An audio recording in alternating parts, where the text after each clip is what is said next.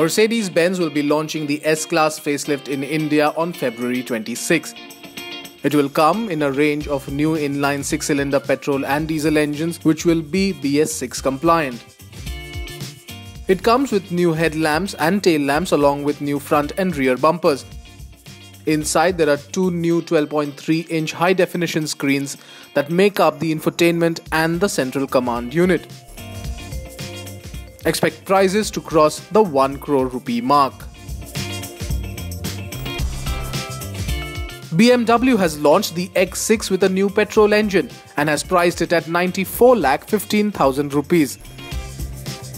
The X6 gets a massive kidney grille, LED headlamps and bumper-mounted LED fog lamps. The M Sport version rides on massive 20-inch wheels, while trapezoidal exhaust tips are now standard on the SUV. Power comes from the 3-litre inline 6-cylinder petrol engine tuned for 301 brake horsepower and 400 Nm of peak torque.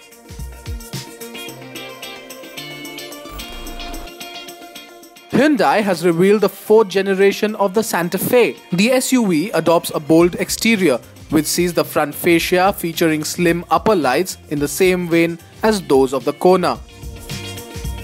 The cabin too has been designed ground up and bears similarity to the one in the Kona.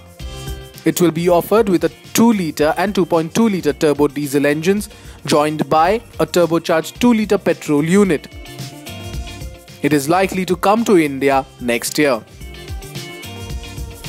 We test the very best from the automobile industry, sometimes the worst too, just for you. So all you need to do is watch our videos, subscribe to our channel now.